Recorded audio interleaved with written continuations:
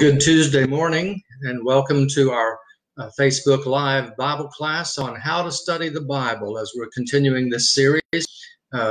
Happy Cinco de Mayo to those of you who might have some heritage with that holiday.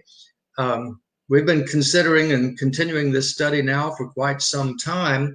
And just by way of review, as people are still logging into the class, by way of review of the major points, and remember the major points come from an outline that I borrowed from Brother Franklin Camp that I heard many years ago. Point number one, as studying the Bible, getting kind of a general overview of where everything fits together. Point number one is the period of perfection from Genesis chapters 1 and 2. And then point number two is the problem of sin from Genesis chapter 3, verses 1 through 13. Then we have the purpose of God, Genesis chapter 3, verses 14 and 15. Then we have the promise of redemption from Genesis chapter 12, verses 1 through 4. Then we have pictures of redemption from Genesis 12 all the way through the book of Esther, books of history as we're normally calling them, the law and the history. And then we have poems of redemption. And that's from Job through the Song of Solomon. Then we have the prophecies of redemption. Remember, we spent 2 lessons on that particular point because some of the prophecies have reference to the personal Messiah. Others of the prophecies have reference to the Messianic age or the church age. And then last time we were looking at the pause of redemption, because during that 400 plus years between Malachi and Matthew, there is no prophecy, and the things kind of came to a standstill as far as Revelation was concerned. And yet in world events, we saw that there were quite a few upheavals, a lot of changes politically, culturally, socially. And the Jews who had been taken into Babylonian captivity were allowed to go back to Jerusalem and to rebuild their temple and to restore the order of their law, and also even to rebuild the wall of the city and to live there once again.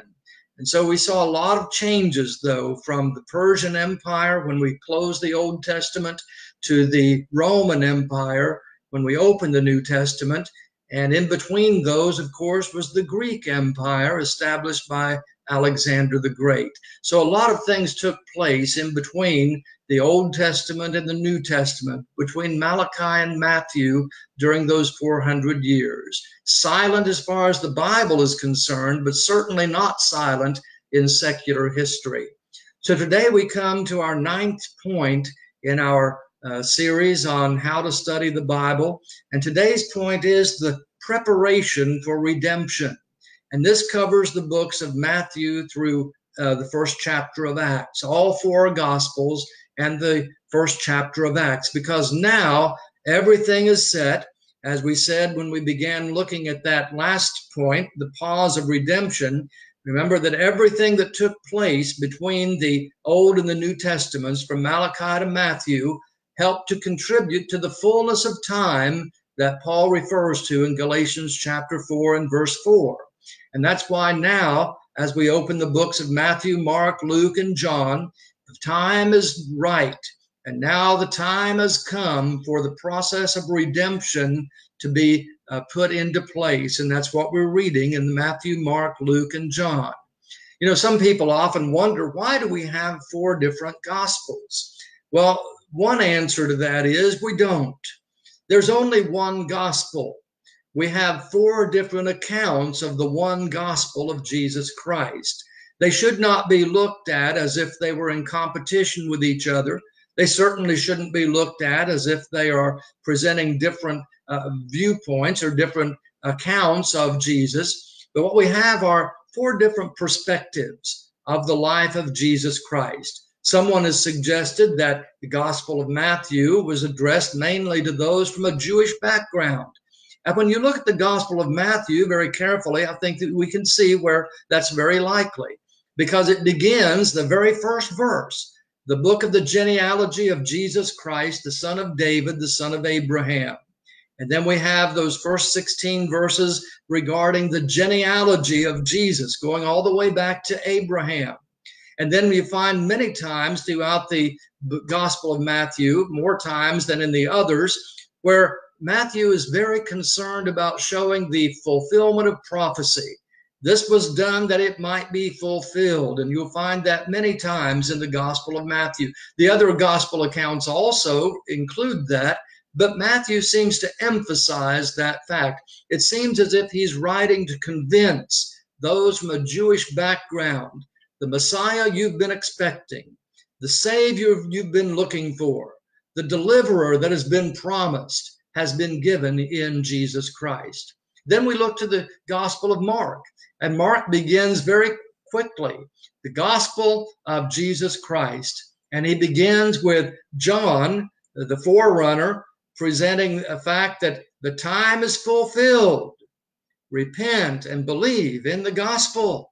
Repent and believe in the gospel. The time is at hand. The time is fulfilled. Well, what time is that? The time looked forward to by all those prophecies. The time that Paul refers to as the fullness of time. The time is here. And Mark apparently was writing, he writes in such a style. As a matter of fact, I read the Gospel of Mark just this morning, but he writes in such a style that everything is in a hurry.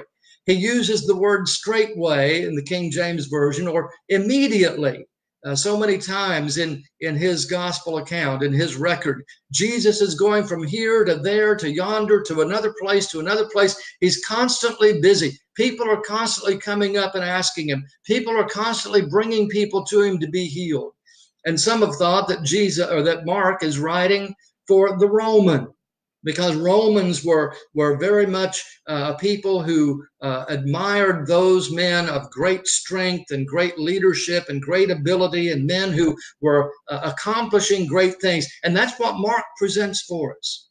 And then we come to the Gospel of Luke. And the first 2 chapters of Luke really are setting the stage. They're reaching back to the Old Testament.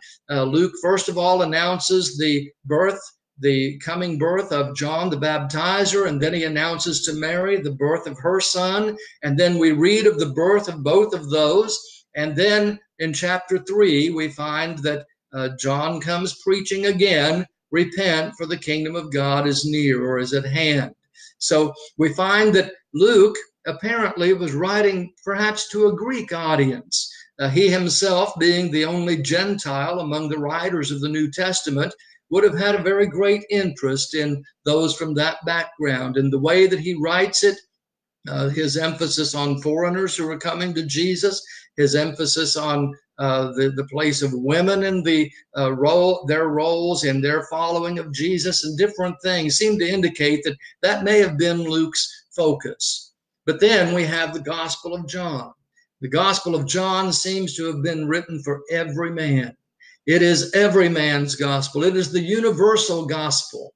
And it begins by taking us all the way back to Genesis, because the very first verse of John chapter 1, in the beginning, well, that reminds us, of course, the very first verse of the Bible, back in Genesis chapter 1 and verse 1. In the beginning was God created the heavens and the earth. John says, in the beginning was the Word was with God, the Word was God, etc.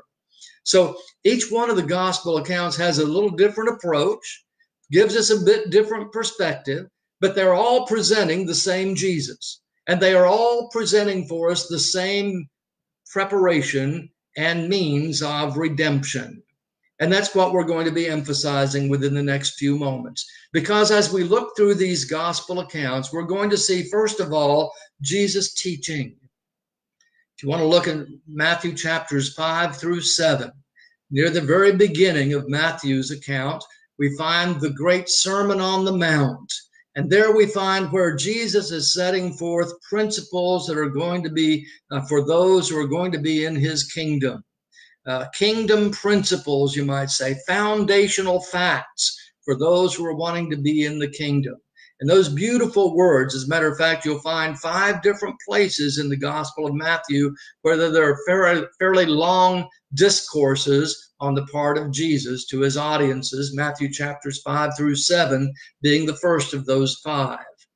But then we also find that when Jesus was teaching, he oftentimes used parables. As a matter of fact, the parables of Jesus, many people love studying the parables, and there have been many really good study guides and helps written concerning the parables of Jesus. Much of his teaching was done that way, where our normal way of describing a parable or defining a parable is it's an earthly story, but it has a heavenly meaning. Well, what Jesus does, he takes things, common, ordinary, everyday things that people were familiar with. Now, since we are indeed quite a ways removed from in not only time, but also culture in which Jesus lived, the parables need a bit more explanation and interpretation for us. The people, though, who originally heard them when Jesus would talk, for example, about the road going down from Jerusalem to Jericho, they were very familiar with that road. They would have known exactly what he meant.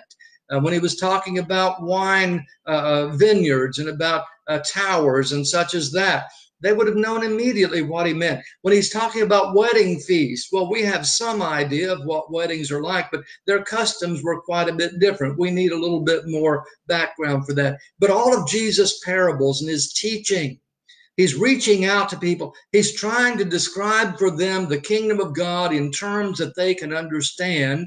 And he's challenging a lot of their preconceived notions. He challenges a lot of our preconceptions. When we read the Gospels very carefully, we're going to find that Jesus, though he was indeed humble and meek and gentle, there was another side to Jesus as well. There was this fiery Jesus. There was the Jesus who said, repent or perish. There was the Jesus who spoke more often of hell than anybody else in the New Testament. We need to understand that regarding Jesus in his teaching. And of course, as Jesus was going around teaching, he was also performing his signs, wonders, and miracles, as Peter refers to them in the 2nd chapter of Acts.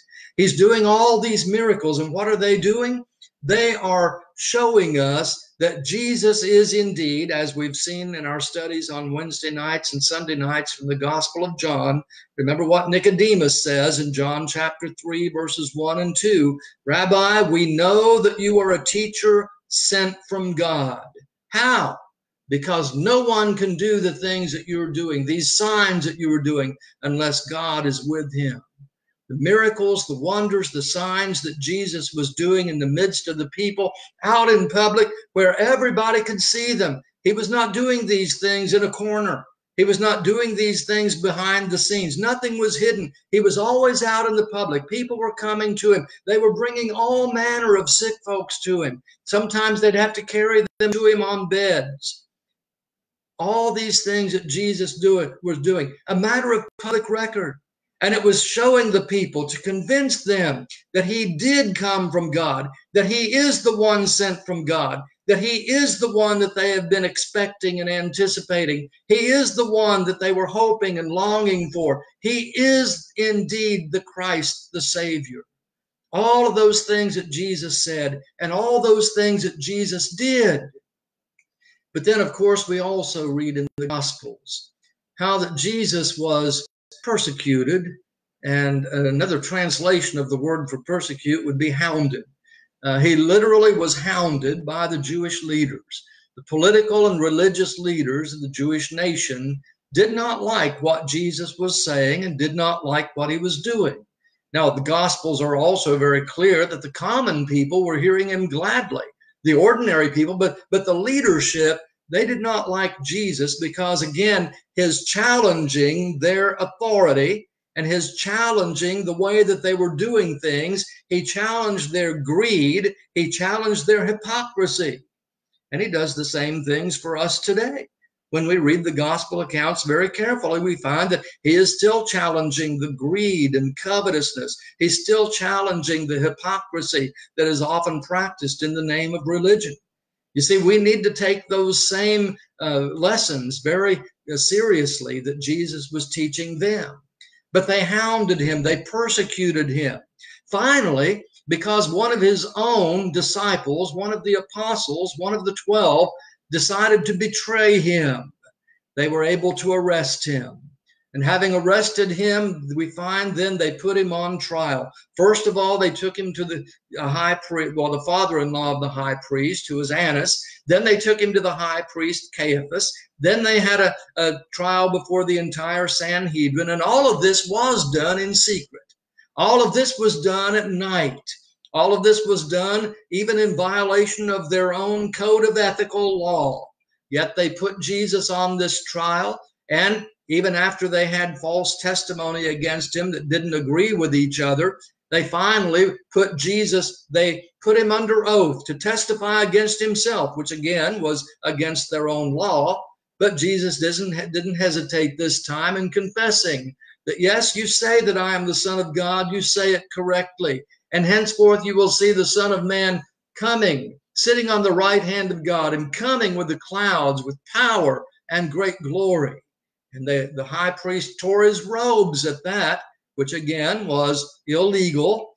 He was supposed to be impartial. He was supposed to be the sitting judge, so to speak, and wasn't so supposed to show partiality either for or against the person on trial. But of course, by doing that, he expressed his displeasure, and he expressed his condemnation of the prisoner, Jesus, on that occasion. Well, then they take him to Pilate.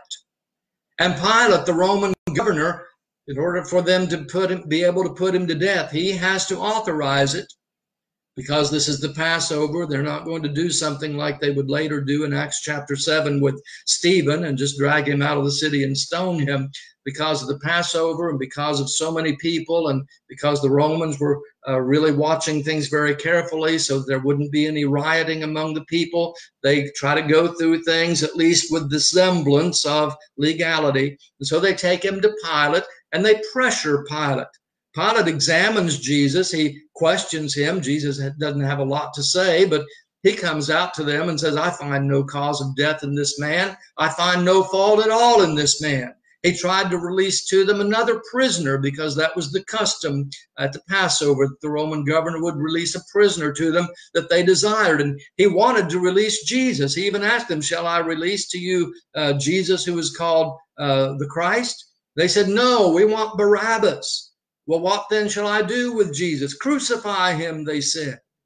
And when he finally saw that he wasn't going to be able to prevail, and he saw that there was indeed about to be a riot, he finally washed his hands of the case, literally, and he delivered Jesus over to them, and he was taken out, first of all beaten and scourged, then he was crucified.